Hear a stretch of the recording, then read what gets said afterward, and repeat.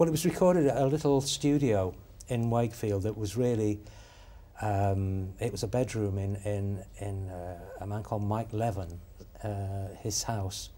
And he had started a little label called Holy Ground Records.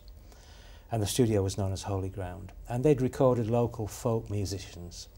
And a kind of, when the mid-60s thing turned into the hippie era, there was a kind of a hippie commune living there. They were all students, teacher training students, but musicians as well. So there was this kind of collective of people who would gather at Holy Ground Studios, and a couple or three of the guys would write songs and other people would play on them. And I got involved kind of almost by accident and ended up playing on a couple of things. At that time I had not really written anything of my own, and I had a band called Global Village, a trio, a kind of a psychedelic blues trio.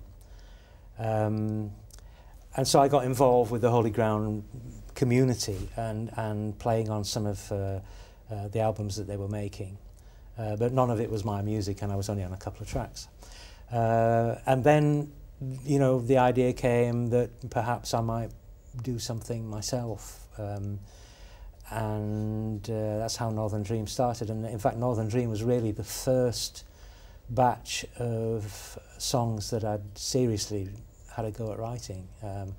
So not only is it the first album I've ever recorded, it's probably the first collection of songs I'd ever written as well. Really? Yeah, Yeah. yeah.